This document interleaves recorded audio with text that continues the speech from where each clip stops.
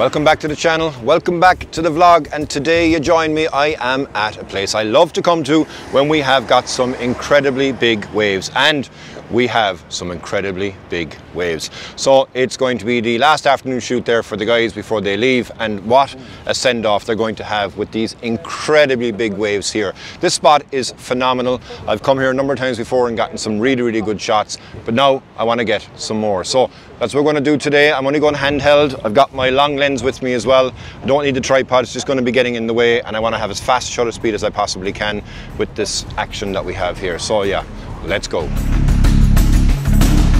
So right now it isn't the most optimum time because, as you can see with my hood, it is raining, and behind me here the visibility is pretty much nothing.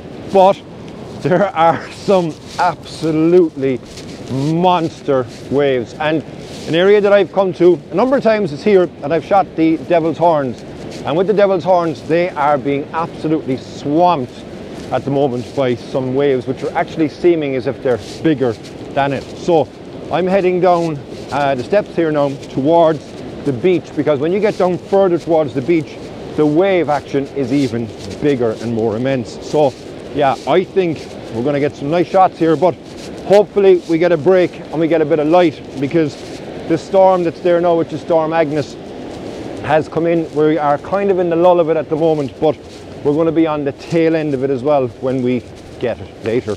So I'm hoping that we get a break. But yeah, I'll give you a look here now. I'll just spin you around and have a look at the waves here are crashing on one of my favorite subjects.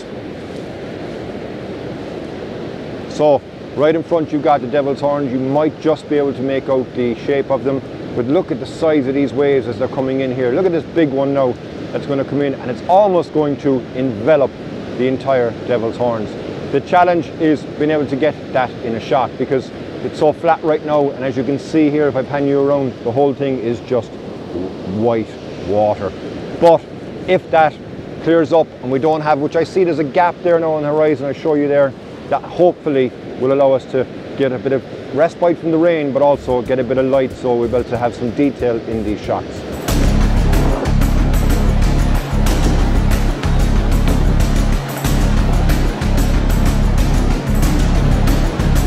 So now that I'm down below here, and you can see how big these waves are, they are insane, and they are almost completely covering the Devil's Horn. So when I was here the other day there was big enough waves, but they weren't anything like we have right now, and that's why I love here in a storm, and particularly a storm that we have at the moment. It's going to be a challenge here, like I said earlier on, to get the shots, but I see out on the horizon we have some beautiful light, and that is out behind me here.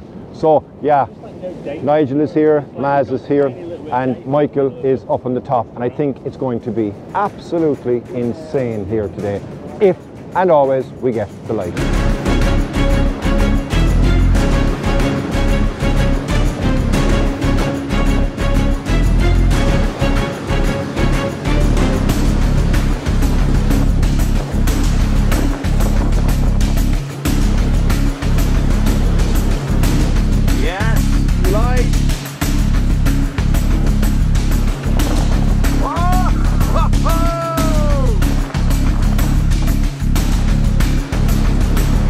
Now, very similar to what I had here before, was it is quite muddy and murky within the water. I've come down lower, and as you can show you here that there's an awful lot of everything being stirred up. But over on the headland that I've gotten shots from before, there's some monster waves that are breaking over against that. And one of the reasons I came down here is because I got a bit of light. So by getting the light I was able to get a faster shutter speed, I would have a bit of detail in the waves, and more importantly it was actually a more cleaner shot, because it's quite hazy when the sun doesn't come out, but remove that haze and you start to see some detail. Now on the horizon as well, I do think that I'm going to get more light, so I'm going to stay down here. I'll do a bit of a video clip to give you an idea of what I'm seeing, because these waves are monsters, but I'm going to have some more shots anyway from here, and because also by coming down lower they actually appear bigger in the screen. Now I'm zoomed in at 600mm at the moment to maximize the closeness that I can get to this headland here, and I've gotten a shot from here before which was one of my favorite shots. Hopefully today I get another as well now that becomes my new favorite. So I'll give you a look at this stuff here now, check back in again if and when the light comes.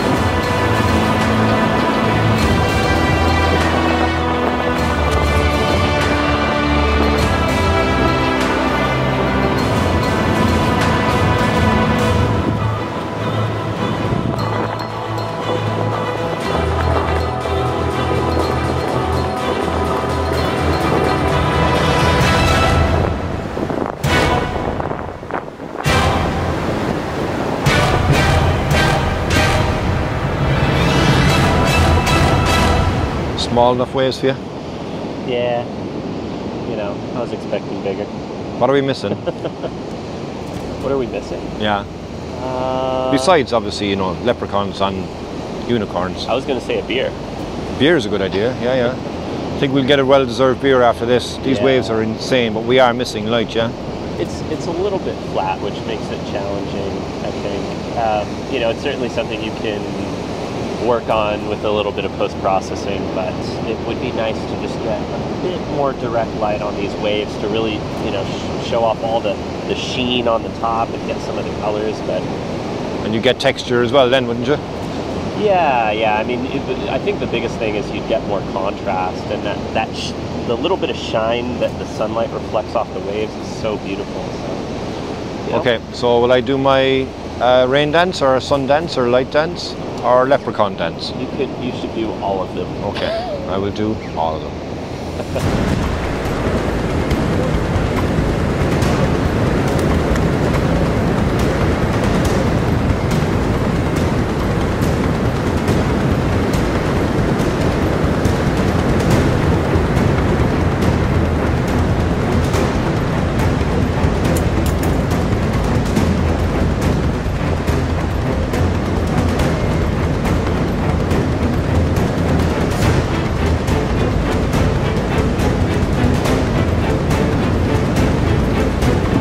The light appeared there now momentarily, and we managed to get, I think, some really nice shots as the light was just coming over onto the Devil's Horns here behind me. The interesting thing is that it was here and gone just as quick.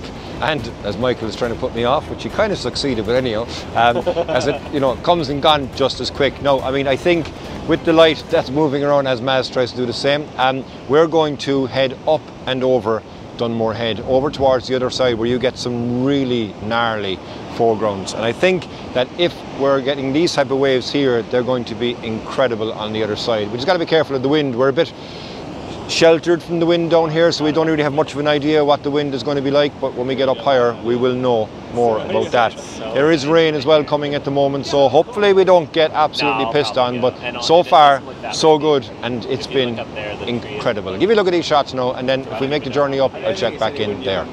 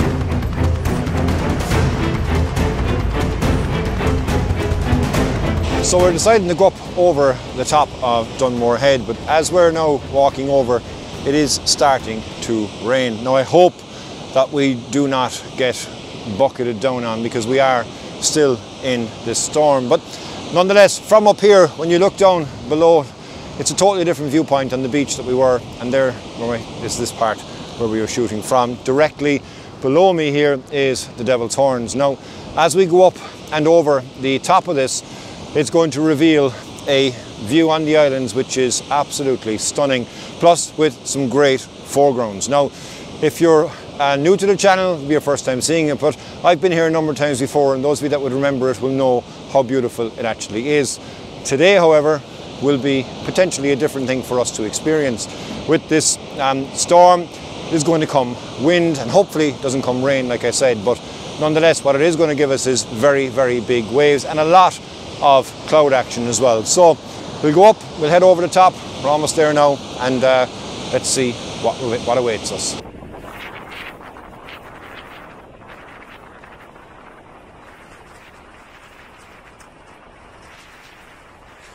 So I'm now up on the other end of Dunmore Head, and the view in front of me is absolutely incredible. There is some great mood within the whole atmosphere here. However, there's not much in regards to light, but there's a lot of wind. I'll give you a listen here briefly to what the sound from this camera is with the wind right now.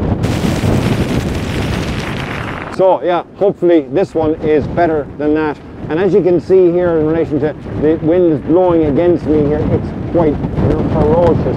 Now what I'm doing here is framing up a shot using all of these more jaggedy rocks that are here on the left as part of the frame.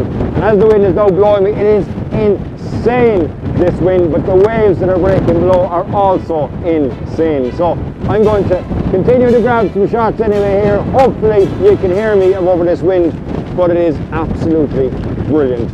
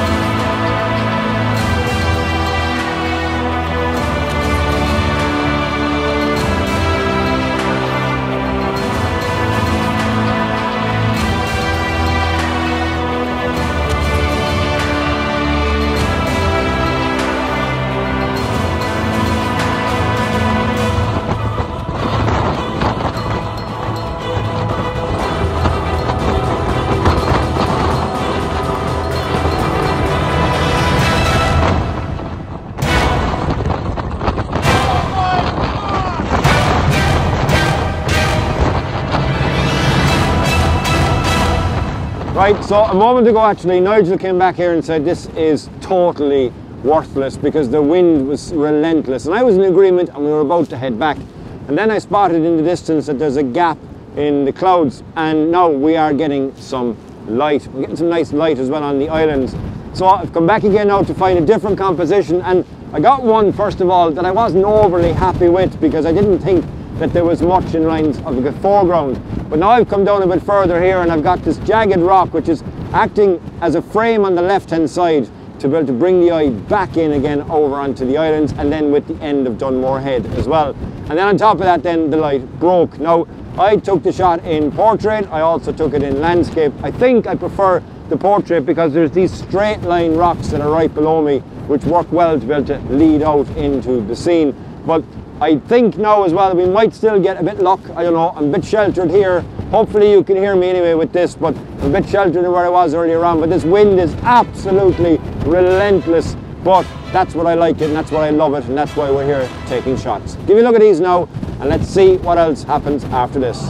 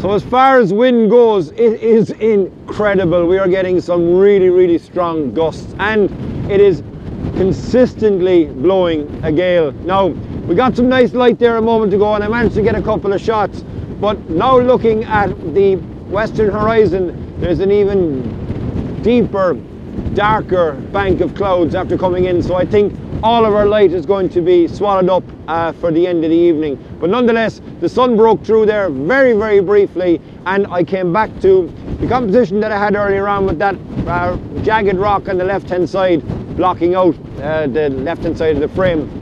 I managed to get that again in both portrait and in, excuse me, landscape. So yeah, what an incredible evening here. I think it's over anyway, but I'll check back in again and tell you if it is or not. I'll give you a look at what I'm getting here, and in the meantime anyway, and yeah, I'll talk to you again in a moment.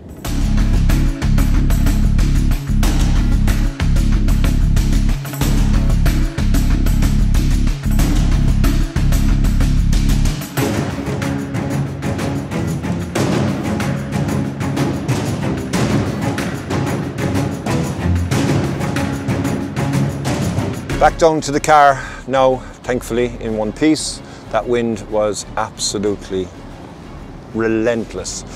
And I think I got some nice shots, nice break of light. Hopefully I had the right settings and everything dialed in, because as Nigel just said there a second ago, it was hard to think. But yeah, Nigel, what you think? It was tough. It was really nice though. Some amazing light. Yeah, absolutely. Just let's hope we've got something. Yeah, as always, fingers crossed. Maz, you went down to the very end. Yeah, I'm not sure about anything from there. It was very messy. Like, I think I got one shot, but not the traditional, so maybe. Maz only has to think about a banger and it turns into a banger. He's a bit like Michael, so yeah, we'll see. But look, yeah, thank you very much as always for joining the episode. I hope you enjoy coming along there for Storm Agnes and Dingle. It's been a pleasure to bring you there. If it's your first time on the channel, please hit the subscribe button, give me a like, give me a comment. If you want to watch another episode, I'd recommend this video here. And until the next time, Slán go fóill.